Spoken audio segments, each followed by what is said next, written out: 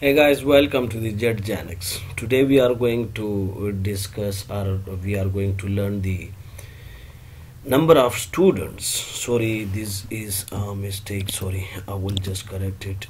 Pass the or failed. Okay, so I am just going to separate it. Okay, so today we will see in a number of data how can we find the students who have been passed or failed. Okay, so come to the data sheet here and let me explain you the data here. Okay, here are the students: Bob, David, Mike, Lee and Ali. Okay, and these are the subjects: chemistry, bio, English and maths.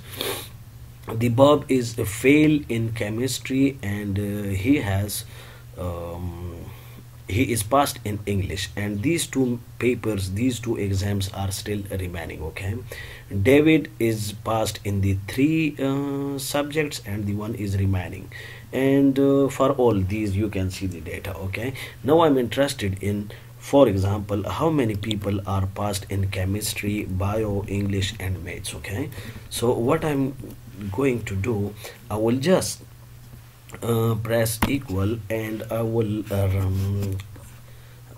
type count.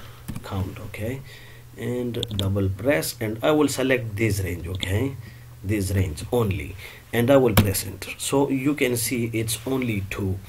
The count function here, it will count the cells only that is having numbers, and the cells which are having alphabetic values will not be count. And as you can see, the fail is in alphabets, while this one, the 1 means the person is passed. So here it can show you that in chemistry there are 2 persons who are passed. Okay, and the same thing we can apply here, like the count. Okay, and select this area and press enter. So you can see the students passed in the bio are 3. Okay, same for the English, you can see it here, and press enter. Okay, so in English there are 4 people who are passed, and in maths there are only 1 person. Okay, so it is the very easy thing I told you, but we can apply another formula here if you want me to tell you, and that is, for example, let me type it, is press equal and write count A.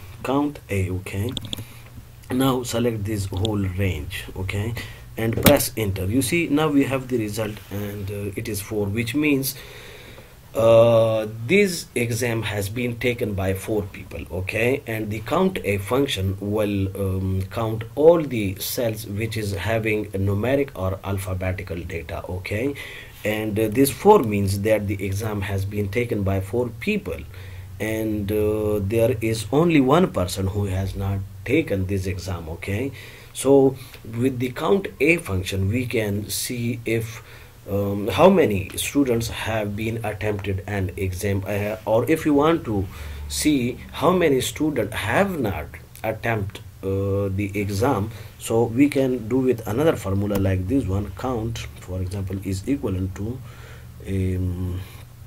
count blank. Okay, count blank, you just double click it and select the range and press enter. Okay, so you see, now we have the one answer here, which means only 1 student have not attempted the chemistry exam.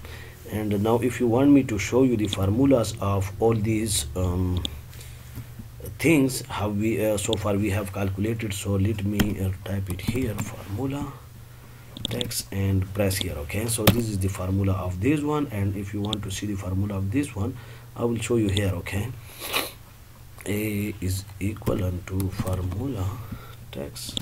Okay, and press this one. So this is how you will calculate how many students have attempted the exam. And if you want to see the formula of the last one, which I mean this one, press this one. Okay, so these are the formulas you can use to make your work easy and faster. Okay, if you like it and you understand it, please kindly like our video and share with your friends and subscribe to our channel. Thank you guys. Bye bye.